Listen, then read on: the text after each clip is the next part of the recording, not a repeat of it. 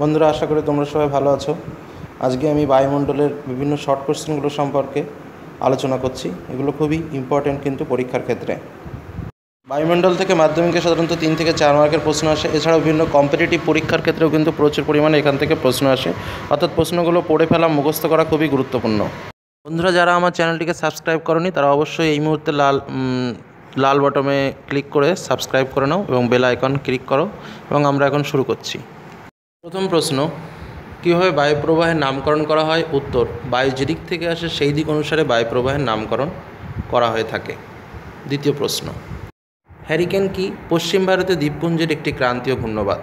পরের প্রশ্ন, আমেরিকা যুক্তরাষ্ট্রের দক্ষিণ প্রান্তে ক্রান্তীয় ঘূর্ণবাতকে কী বলে? উত্তর, টর্নেডো বলা হয়। পরের প্রশ্ন, বায়ুর আপেক্ষিক আর্দ্রতা 100% হলে সেই বায়ুকে কী বলে? উত্তর, পরিপৃক্ত বায়ু বা সম্পৃক্ত বায়ু। নিরক্ষীয় অঞ্চলে কী জাতীয় বৃষ্টিপাত হয়? উত্তর, পরিচলন বৃষ্টিপাত লক্ষ্য করা যায়।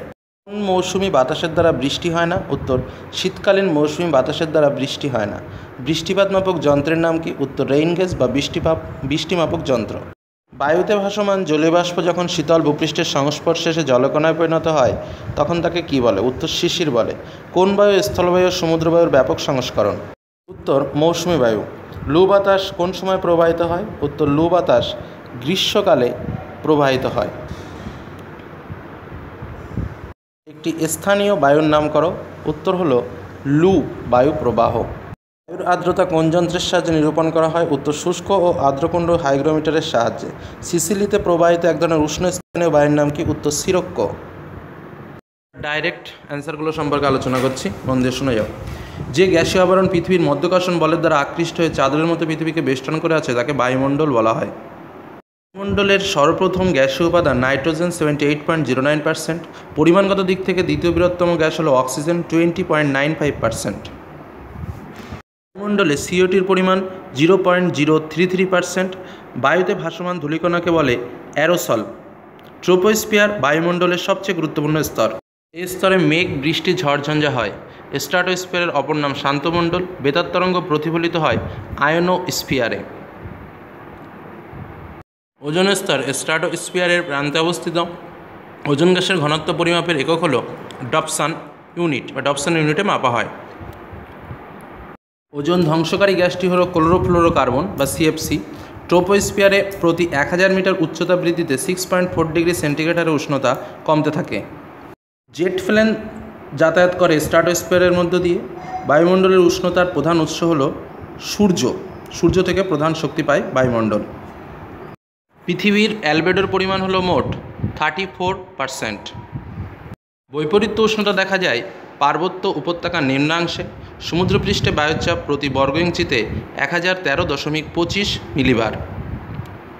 পৃষ্ঠের ওপর 7টি স্থায়ী বায়ুচাপ বলয় আছে। স্থলবায়ু ও সমুদ্রবায়ুর বৃহৎ সংস্করণ হলো মৌসুমী বায়ু। চিনুক শব্দের অর্থ হলো তুষার ভক্ষক। লু, চিনুক, খামসিন হলো একটি স্থানীয় বায়ুপ্রবাহ। আইটিসিজেড বলা হয় নিরক্ষীয় অঞ্চলকে। সম্পূর্ণ নাম ইন্টারট্রপিক্যাল কনভারেন্স জোন। বায়ুর শক্তিমাত্রা নির্ণয় করা হয় বিউফোর্ড স্কেল। বায়ুচাপ মাপার যন্ত্রটি হলো 14 ব্যারোমিটার এবং কোরিওলিস বলের জন্য বায়ুর দিক নিক্ষেপ ঘটে। আয়ন বায়ুকে ক্রান্তীয় পূর্বালি বায়ু বলা হয়।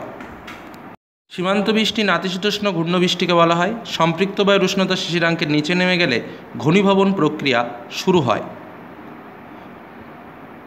বায়ুর আর্দ্রতা মাপার যন্ত্র হলো হাইগ্রোমিটার এবং বৃষ্টিপাত পরিমাপের যন্ত্র হলো রেইন গজ। প্রতিদিন বিকালে পরিচলন বৃষ্টিপাত হয় নিরক্ষীয় অঞ্চলে, তাই একে 4 o'clock রেইন বলা হয়। বিকাল 4টের সময় এই বৃষ্টিপাত হয় বলে একে 4 o'clock রেইন বলা হয়। পার্বত্য অঞ্চলে শৈলক্ষেপ বৃষ্টি হয় পাহাড়ের প্রতিবাদ ঢালে। বৃষ্টিচ্ছায় অঞ্চল পাহাড়ের অনুবাদ ঢালে তৈরি হয়। শিলং ভারতের একটি বৃষ্টিচ্ছায় অঞ্চলের নাম।